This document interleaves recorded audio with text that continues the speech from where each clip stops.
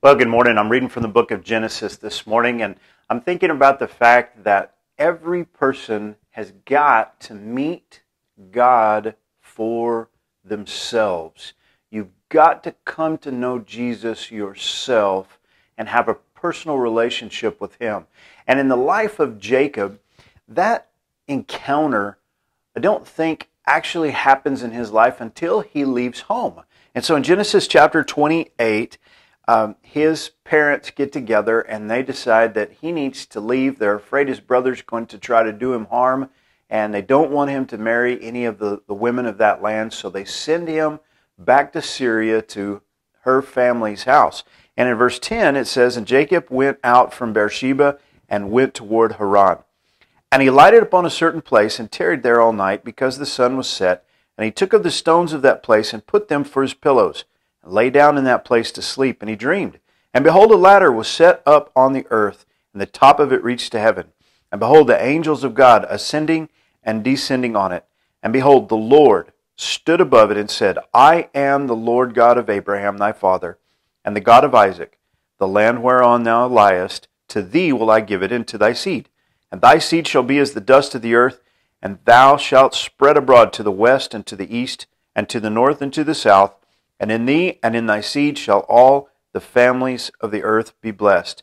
And behold, I am with thee, and will keep thee in all places whither thou goest, and will bring thee again into this land, for I will not leave thee until I have done that which I have spoken to thee of." And this is where Jacob, I think for the first time in his life, had a personal encounter with God. And it says at the top of that ladder that the angels of God were ascending and descending upon, that he saw the Lord, and the Lord addressed him and spoke to him. We come to the New Testament in John chapter 1, as Jesus is calling some of his disciples. Whenever he meets Nathanael, Nathanael says to him in chapter 1 and verse 49 of John, "And Nathanael answered and said unto him, Rabbi, thou art the Son of God. Thou art the King of Israel. Jesus answered and said unto him, Because I said unto thee, I saw thee under the fig tree, believest thou? Thou shalt see greater things than these. And he saith unto him, Verily, verily, I say unto you, hereafter ye shall see heaven open, and the angels of God ascending and descending upon the Son of Man."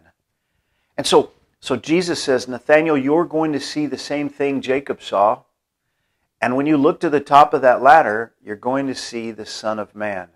And so Jacob had this encounter with the Lord himself out there in the desert.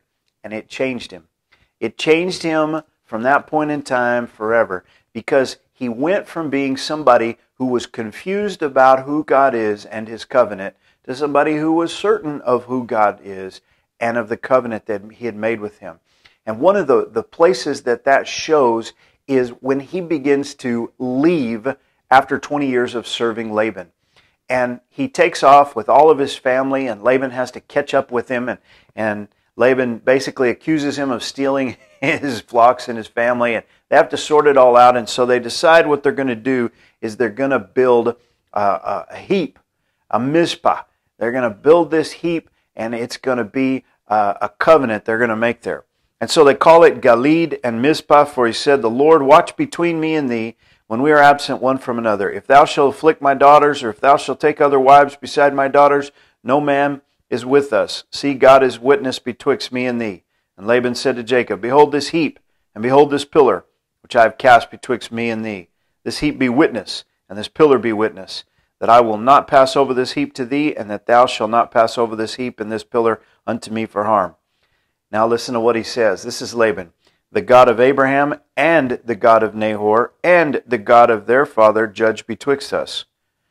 So Laban he's a polytheist. He's saying Abraham has a God, Nahor has a God, their father has a God. You remember when Rachel left, she took her father's household gods, these images that he had. But it says Jacob sware by the fear of his father Isaac. You know, when you truly meet Jesus, you're done with all other gods. And that's what happened in Jacob's life when he saw the Lord standing at the top of heaven, at the top of that ladder. I hope that you know Him as well. God bless you. Hope you have a great day.